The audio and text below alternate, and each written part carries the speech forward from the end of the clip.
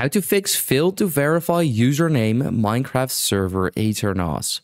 Well, that's what I'm going to show you guys in this super quick and easy tutorial. So if this video has helped you out, please let me know in the comments or simply just leave a like so I actually know that this video has helped you out. So let's just get started right away. And before we can actually get started, we need to stop our Minecraft server. So I'm going to click on stop. And our server is now stopping. And once it is offline, what we can do is go to the settings. Once we're here in the settings or options, we need to go to this over here. Now, this is going to be method number 1.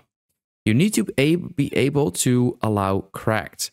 So now you have allowed cracked players to also join your server, and that should be able to fix it for yourself or other people. So that is method number 1.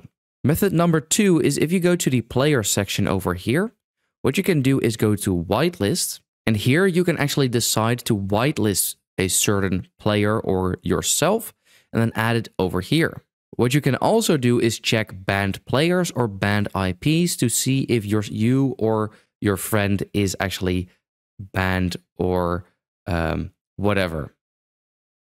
So that would be method number 2. So that is how to fix fail to verify username in Minecraft server Aternos.